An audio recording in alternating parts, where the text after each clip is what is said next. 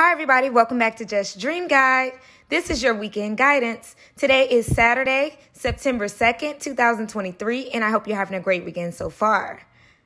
Okay, so there is a car alarm going off. Look, ring the alarm. This is Angel Zachriel, okay? Angel of the apocalypse. He restores the spirit.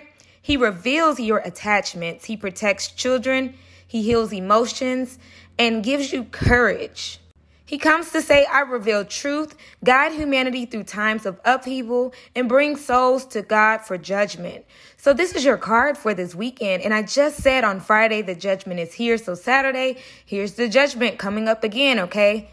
The situation is no longer in your hands. You have released it up for judgment, and it is in the hands of Father and the angels, and they got your back. The stone is hematite, which is a stone that is used to protect you from curses and spells. The timing is now, and the action is the great revealing. Something real is about to happen and shake up in your life, and karma is being served to those who need it. So I pulled the other card from the deck and I saw triumph, okay? This is a triumphant moment for you in your life this weekend. You might not see it right away. So I have to put that out there. Father is giving me that you may not see it right away, but just trust that positive things are happening in the background. For some reason, I'm going toward that number 7 as well. And the other number on the last card was 6 and 4, 46, which is 4 plus 6 is 10. So 10, cycles are closing.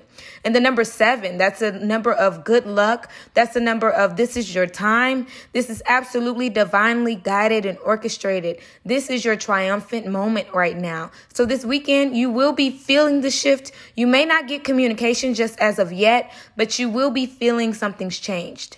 So the next card I pulled was the World card, which is so ironic because cycles are closing. I said judgment was here, right? And so the World card lets you know that a cycle has been complete, and that goes with your relationship. And so I was looking at this card. I was trying to get the words in order to just think about and meditate on these cards to give you guys guidance for the weekend. And I saw that I had dropped a card the other day on the floor underneath my bed. It says, I have made my choice. So I paired that with this one to let you guys know that the choice has been made to come towards your union. Thank you so much for your time. I hope this information helped and blessed, and I will see you all next time.